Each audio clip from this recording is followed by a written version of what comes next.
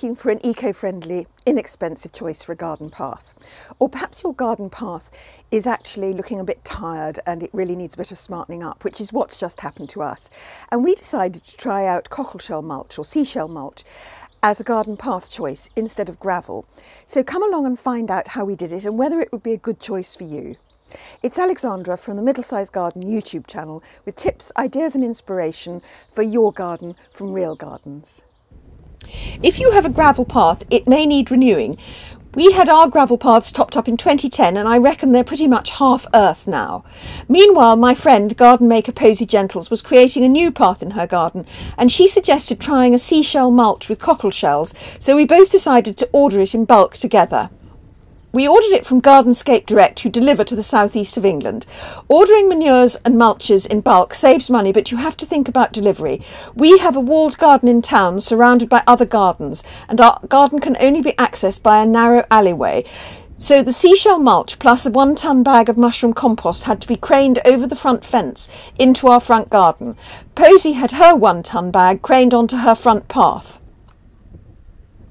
It took about 3 to 4 hours to wheelbarrow the seashell mulch from the front garden to the back, and we tipped the wheelbarrow loads into piles into gardens where we wanted them. We also prepared the paths beforehand with a massive weeding effort. Although a mulch helps suppress weeds, it'll be much more effective if poured on a path that's already weed free. Then we raked the piles over the path. Cockleshell mulch isn't as heavy as gravel, so this was a relatively easy job. However, where the paths were partly flagstones and partly gravel, it was much more fiddly. The whole thing probably took about 2 hours. In Posy's garden, because she was creating a new path, it included levelling the ground. If you're making a path, you need to level it or the seashell mulch will all be washed down to one end.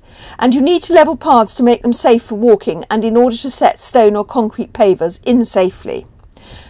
Posy didn't lay the seashells on any fabric or any other base, so she needed about 40 to 50 millimetres of mulch.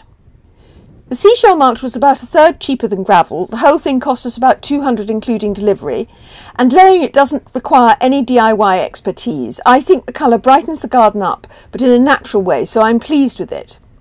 Our dog was initially hesitant about walking on it, but is now completely happy.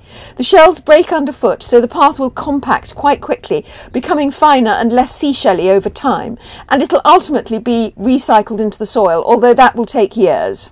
The Middlesized Garden YouTube channel uploads every Saturday, either with a trip round a private garden you might not otherwise see, or an interview with an expert, or just something that might be helpful to you that we've done in our garden. So if you haven't subscribed, do subscribe. And if you found this helpful, do hit like, because it helps me know that you'd like to see more practical tips on the Middlesized Garden YouTube channel. Thank you.